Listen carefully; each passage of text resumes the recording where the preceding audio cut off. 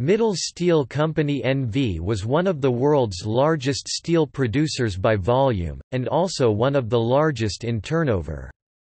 The Indian-owned company is now part of ArcelorMittal. CEO Lakshmi Mittal's family owned 88% of the company. Mittal Steel was based in Rotterdam but managed from London by Mittal and his son Aditya. It was formed when ISPAT International N.V. acquired L&M Holdings N.V. both were already controlled by Lakshmi Mittal and merged with International Steel Group in 2004. On 25 June 2006, Mittal Steel decided to take over Arcelor, with the new company to be called ArcelorMittal.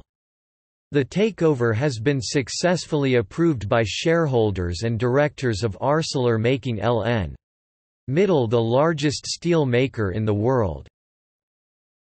History. It was formed as ISPAT International in 1978. At the time it was part of the Indian steel-making company ISPAT Industries, which was founded by Lakshmi Mittal's father and was owned by his family, but in 1995 it separated from that company after various disagreements between Lakshmi and his father.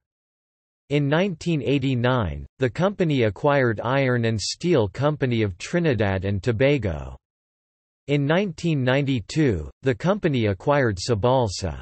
In 1994, the company acquired Sidbek Dosco. In 1995, the company acquired Hamburger Stahlwerk, which formed ISPAT International Limited and ISPAT Shipping, and also bought Karmat Steel of Temirtau, Kazakhstan.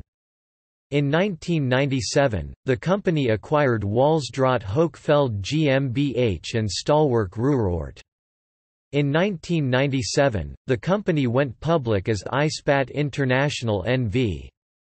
In 1998, the company acquired Inland Steel Company. In 1999, the company acquired Unimetal. In 2001, the company acquired ALFASID and Sidex. In 2002, it bought a majority stake in ISCOR. In 2003, the company acquired Nowa Huta. In 2004, the company acquired Polski Huty Stali, BH Steel, and certain Macedonian facilities from Balkan Steel. In 2005, the company hired Deloitte as the primary auditors for the company. In 2005, the company acquired International Steel Group. In 2005, the company acquired Krivorisal. In 2005, the company announced the investment of $9 billion in Jharkhand, India. In 2006, the company merged with Arcelor after much controversy. In 2006, the company announced investment for a 12 million-ton capacity steel plant in Odisha, India. The steelmaking on which Mittal built his fortune is a polluting process. Altogether, a toxic mix of more than 100 chemicals is known to be emitted by steel mills. Recent Canadian research has shown that this mix not only affects all forms of life around the mills, but goes down to the genetic level in the form of hereditary DNA damage. In the case of the Vanderlpark Steel Works, liquid wastes from ISCOR were pumped into unlined evaporation dams. Much of the effluent found its way underground, carrying a load of undissolved and some toxic substances such as cadmium. According to chemical professor Philip Lloyd, by the late 1950s it was apparent that the polluted water was escaping from the property and threatening the neighbors, mostly small farmers who depended on underground water for farming and domestic use. Lloyd, 1999-26. According to an anonymous ISCOR insider, whistleblower, ISCOR management manipulates the results of water tests. They show themselves to be concerned, but what they say and what they do are very different things. Pollution is not a high priority. Lots of data is available but is not being utilized. Nothing is being implemented.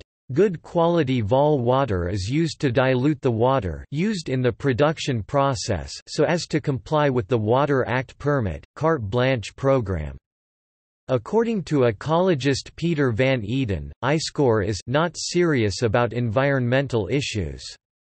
I told them, we're not only making steel, we're killing people as well. Greater than.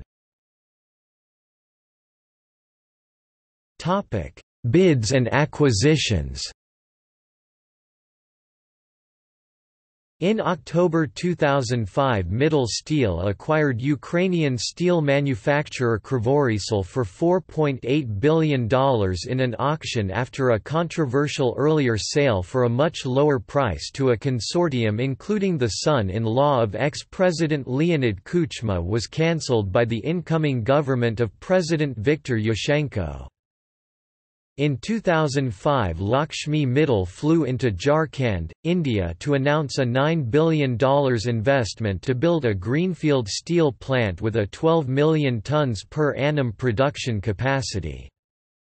On 27 January 2006 it announced a €23.3 billion €18.6 billion, £12.7 billion bid for Arcelor. On 19 May 2006 Mittal increased its offer for Arcelor by 38.7% to $32.4 billion, or $47.34 per share, €25.8 billion, €37.74 per share. On 25 June 2006 Arcelor, in a board meeting announced that it has accepted a further sweetened offer $50.68 or €40.40 per share, and the new company would now be called ArcelorMittal, thus successfully ending one of the most controversial and publicized takeover bids in modern corporate history. ArcelorMittal is now by far the largest steelmaker in the world by turnover as well as volume, controlling 10% of the total world steel output. 1.